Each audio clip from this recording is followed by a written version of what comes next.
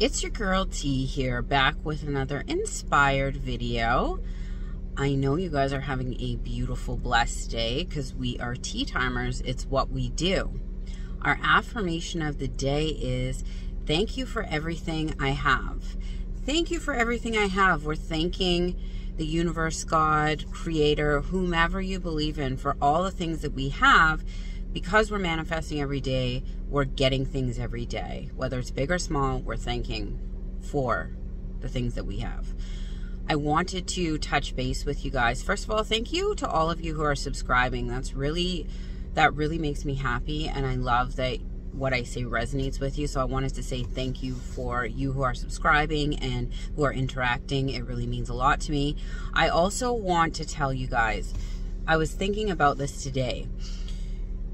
When you're manifesting, and I've made this mistake a million times or more, if you stress yourself out to the point of almost obsession with the thing that you're manifesting and the fun just is drained out of it, and it's such a huge deal to you. If you don't get this, you feel like your world is going to crumble.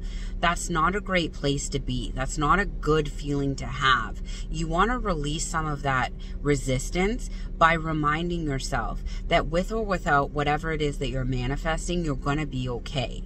You're going to be okay regardless of when it shows up in your life, because you know that you create your own reality. And I've told you this in the past. Time is not of the essence because of the fact that you believe so much in yourself. You know that you manifest quickly and easily. So whether it comes today, tomorrow, next week, or in a month, it's still going to manifest at some point. And letting go of those timelines a lot of the time will help you guys calm down and not tight grip your manifestation so hard, which is adding more resistance onto the manifesting process.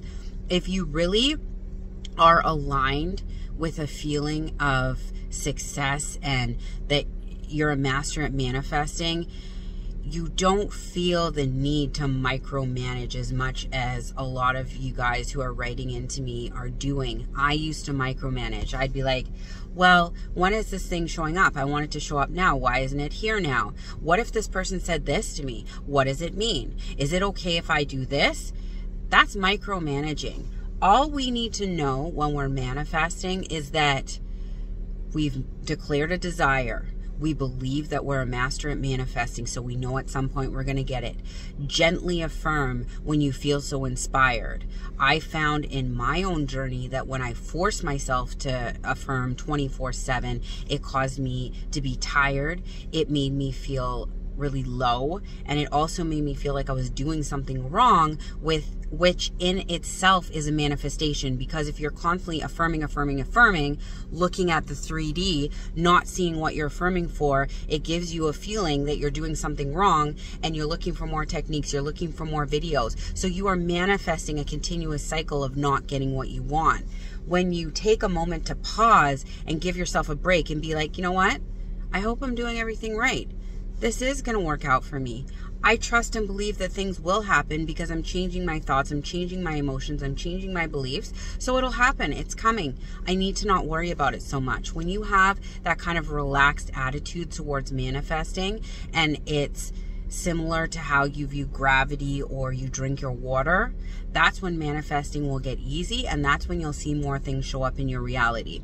Trust me, I did it that tight-fisted, I have to affirm every 6 minutes of the day, every 2 minutes of the day. If I don't affirm, I wouldn't let myself listen to any music. I wouldn't let myself do anything outside of affirming. If I wasn't working, I was affirming. I kind of made affirming my full-time job. And that is taking all the joy out of our manifestation journey, and it's making it into a tedious, annoying process, when manifesting is supposed to be a joyful process. When we affirm, we're supposed to be happy because we're affirming for things that we want and we know are coming. So don't forget when you're manifesting to allow the joy in the process. Give yourself a break. If you feel like going to a movie or listening to something on, I was going to say the radio, but that sounds so old. If you want to listen to something off your phone, like music-wise, do things that bring you joy and make you feel good. Affirm when you feel like it, especially in those happy moments. and see how quickly things come to you.